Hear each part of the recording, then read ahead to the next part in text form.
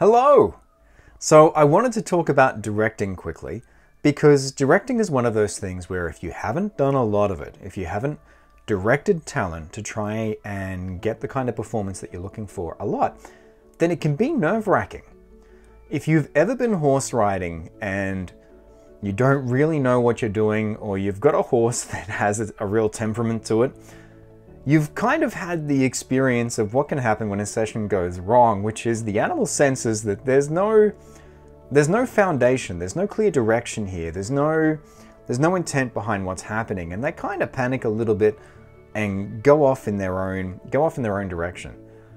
And I've definitely had sessions as a talent where I have realized, I've sensed that the director doesn't necessarily have a clear vision of what they're looking for. And that can be, especially if you are a little unsure about the project's brief or where the performance should go, that can be really nerve-wracking for talent. Because you get this sudden impression of, oh, hang on a minute, whatever I'm delivering, it may not actually be what they're looking for.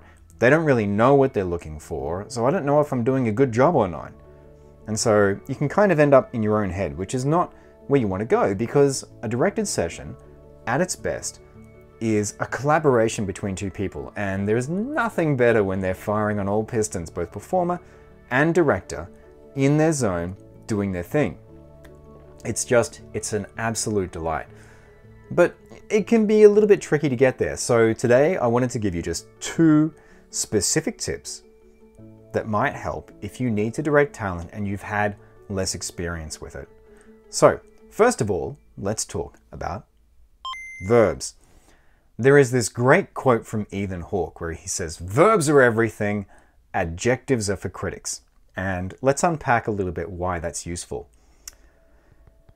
There is another point that Judith Weston makes in Directing Actors, which is an incredible book, which I'm going to talk about a little bit more in a second, where she says that one of the reasons why, as a performer, you should be engaged with, if you are on stage or on film and working against a scene partner or an opposite, you're delivering dialogue to someone, you should be engaged with them and checking in, because there is something that you're trying to elicit, some sort of change in the reason why you're speaking your dialogue. And that basically goes to the core of why verbs are useful. There's always an end effect that we're trying to have by opening our mouth and delivering a line. And in order to get a really specific and an evocative performance, we need to kind of pick apart, what is it? Like, what is the thing that we're trying to do? I'm going to provide a link in the notes for not only the books I'm going to talk through here, but also Pat Fraley has an incredible course, which is one of the first places that I ran into this idea.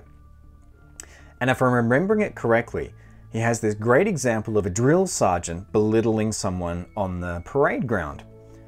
Now, the problem with emotions, or the problem with adjectives, if we describe something, that we can't really get a good performance out of that. If we say that the drill sergeant is angry, then if you try and play angry, that just becomes demonstrative. It just becomes showy. There's nothing behind it.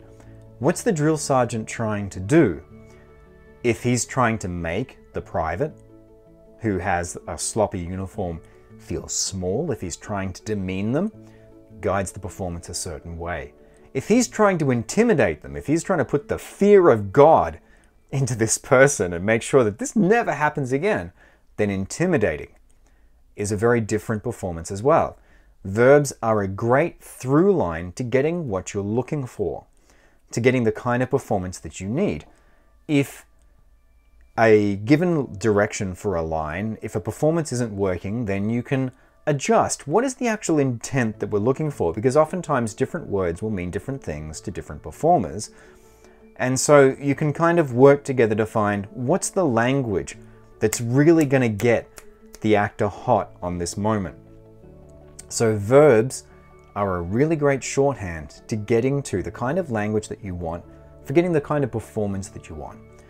Find a verb for the particular line, for the particular piece of dialogue you need your talent to deliver, that gets an evocative performance, that describes what is the actual underlying intent. And there's a great resource for this. I'm just going to go through my books here.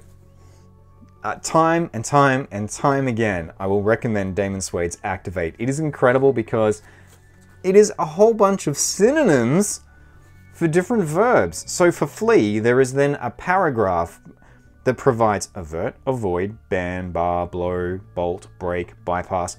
A whole bunch of different specific breakdowns for flee, alternatives that were things that are in that wheelhouse. And the thing that I found out recently, and this is the thing that I think is really useful for creative work, especially in the genre space, it has a genres section. You can go through and go, okay, what are a bunch of really good descriptors for humor, or for paranormal and urban fantasy, or for thrillers, or westerns, or science fiction. It is fantastic for that because it gives you a bunch of ideas. I use this in my regular workouts for Taverna Voices. When we're doing character online workouts, if I reach a point where I'm like, I'm not quite sure where this should go, then I will take a second to actually leaf through the book and go, hang on a minute. Let's find a verb. Let's find a clear verb for what we're looking for here, because something's not quite working right now. There are other resources that you can use for the same thing. There is Actions, the Actors Thesaurus, which comes recommended as well. The benefit for that is intended to be actable, whereas the verbs in Activator are more intended for literary work, but I've found that Activate is great.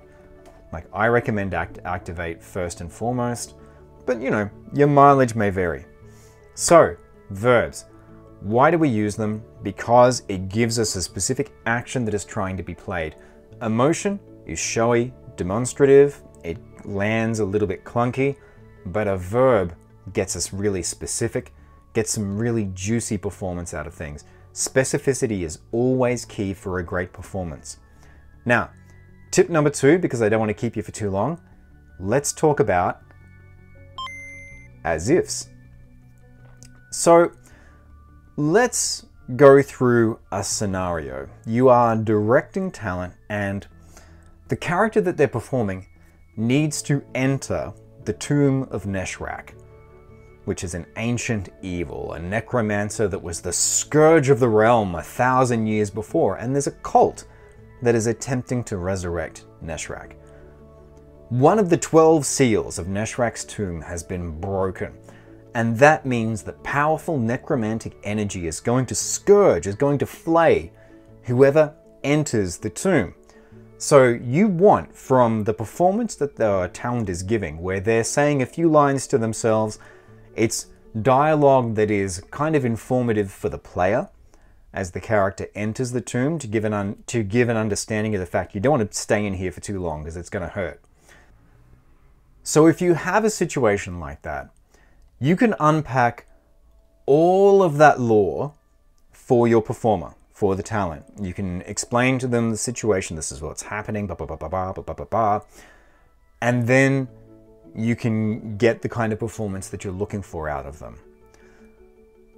What I tend to prefer as a shortcut is looking for an as-if. What is a real-world analogy? What is a real-world scenario that the talent will be more immediately familiar with or can relate to quickly, that gives them the same kind of idea? So in a situation like that, directing them, I would say instead, okay, it's kind of like you're entering an unsealed nuclear reactor.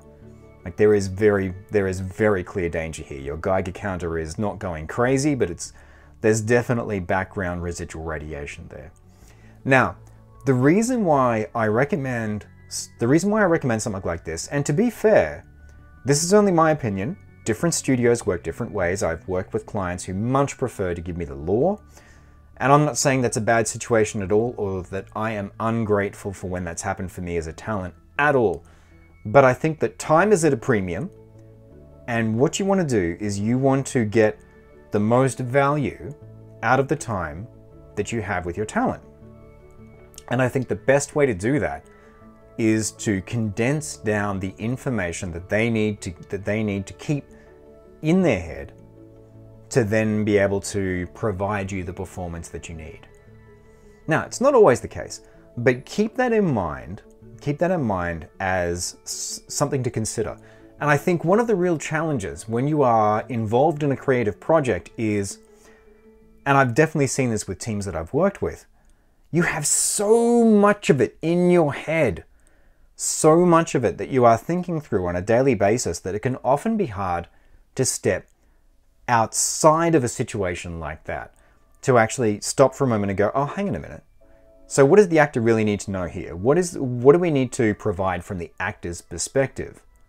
It can be tricky to consider that when this is the world, when this really is the soup that you're swimming in on a daily basis. So keep as-ifs in mind as a handy tool. What is a way that we can condense down? What are the things that the actual talent needs to know? So if there's a situation, for example, where they're feeling very bolstered and their morale is rallied, you might not need to go through what are all of the game design reasons as to why that happens. What are the scenarios that happens in? You just need them to know that in this moment in time, they are feeling like they could take on the whole empire single-handed. They are feeling great. And then go from there. Now, that's a little bit of a bastardization of the concept of as-ifs and how Judith Weston uses them in directing actors. Just to geek for a second, there is this incredible example where she talks about creating a very tense dinner scenario with a family. So it's a very dysfunctional family. And the example that she provides is, well, what if you give the actors the as-if of the first person to make a mistake in this dinner scenario is going to get shot?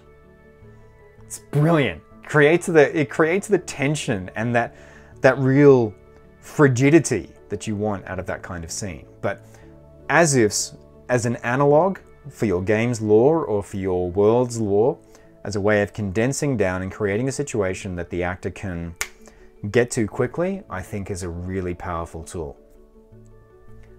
Now, if you do find yourself in a situation where you've got a direct talent in the near future, or you're working with voiceover talent and you want to find out a little bit more about what can be involved in that, or you just want to feel a little bit more confident about the process, I'm here to help. There is a link down with this video where you can reach out and book a consult. I'm here to help. I love making you and your project sound extraordinary. If you wanted to do some digging on your own, I cannot recommend the texts that I have popped up in this video enough. There are affiliate links along with this video for each of those titles as well, if you want to pick them up and have a read through. Hopefully those 2 tips helped. So remember, verbs as something that is concretely playable, and as-ifs as a way of reducing the mental burden on your talent to be able to actually picture what it is that's going on and what they need to know to give you the performance that you need. See you soon.